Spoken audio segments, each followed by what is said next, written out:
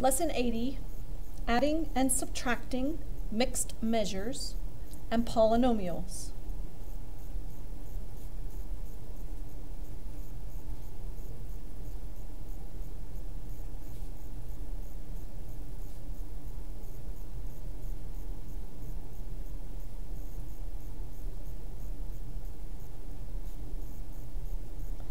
So mixed measures is a lot like hours and minutes or pounds and ounces.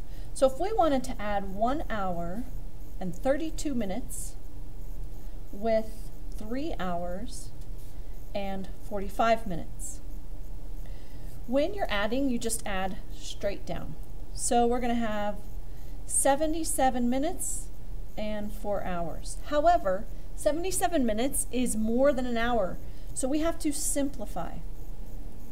So we're going to take away 60 minutes and we're going to add that hour here to the 4 hours.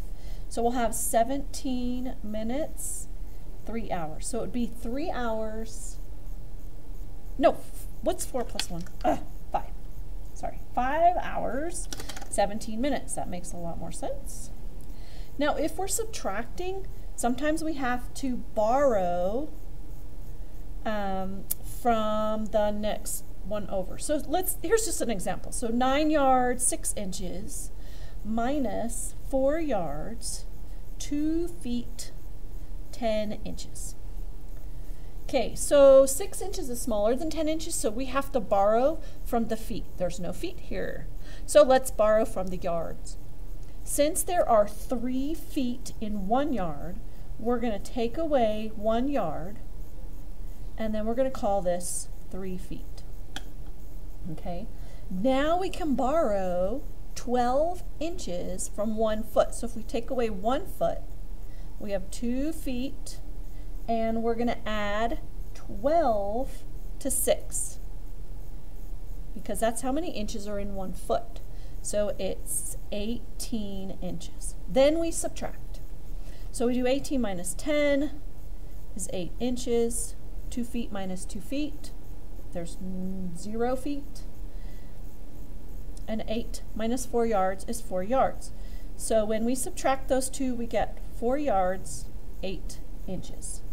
And this is just to take away the 0 feet. We don't have to write the 0 feet in there. There we go. That's adding and subtracting mixed measures. So always remember, when you're adding, you simplify after you add. And when you're subtracting, you have to do all this borrowing, and then you're usually done. Just simplify if you take one measure out, like this one. So for polynomials, we have what's called a monomial. Everyone say monomial. That's just one term.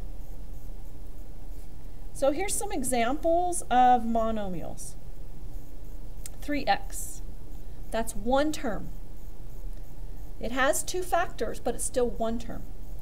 8y to the 4th. That's a monomial. It's just one term. Then we have what's called a binomial. Everyone say binomial. A binomial has 2 terms separated by plus or minus signs.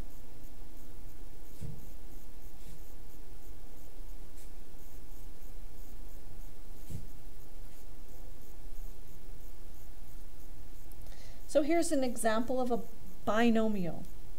7y to the 8th minus 6m to the 4th.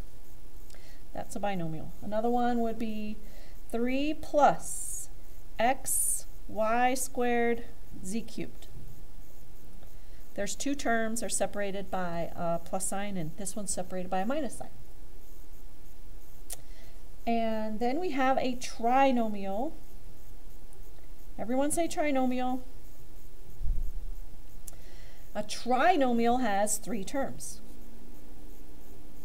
Again, it's separated by plus or minus signs. But we don't have to write that down. We'll just remember that. Here's an example of a trinomial. 4x cubed minus 6x plus m. That's a trinomial. The degree of a polynomial. Okay, so wait a minute. Anything more than 3 terms, so if we had 4 terms or 5 or anything greater, we just call it a polynomial. Everyone say polynomial. Okay. All of these are polynomials. They just have special names. So we're talking about the monomial, binomial, trinomial, and all other polynomials. If we want to find the degree, it's just the highest exponent of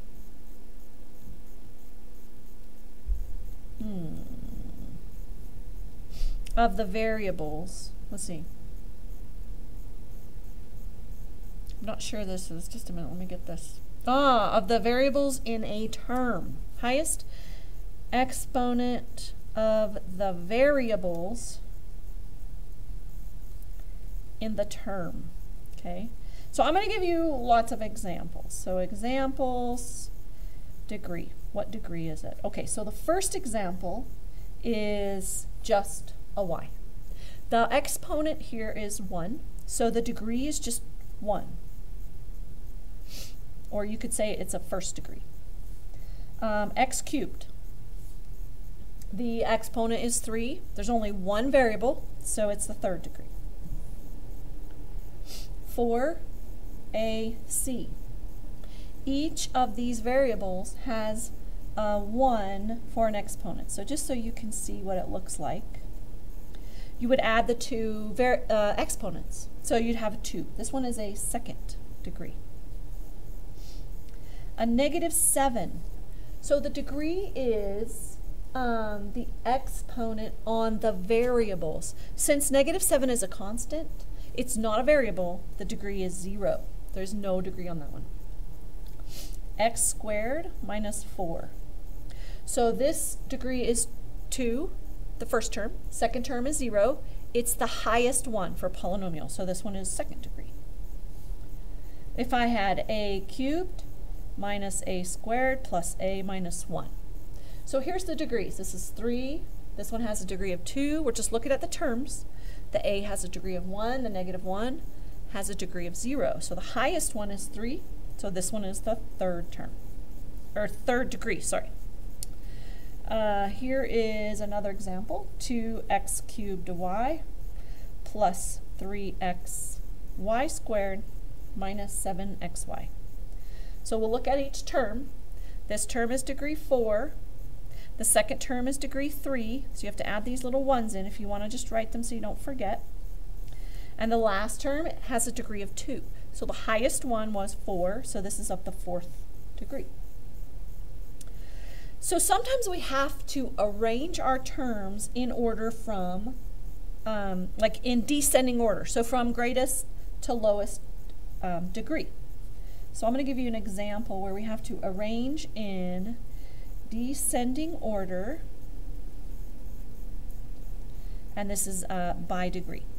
Okay, that's what that means. So we have x plus 2x cubed plus 2 plus x squared. So if we just look at the degrees, this one has a degree of 1, this one is a degree of 3, that's 0, and this one's 2. So when we do descending order, we're going to do the biggest term first. So this is a plus 2x cubed. You can just do 2x cubed. You don't have to write the plus sign. Then the second degree is x squared, so plus x squared. The first degree is x, and the 0 degree is 2.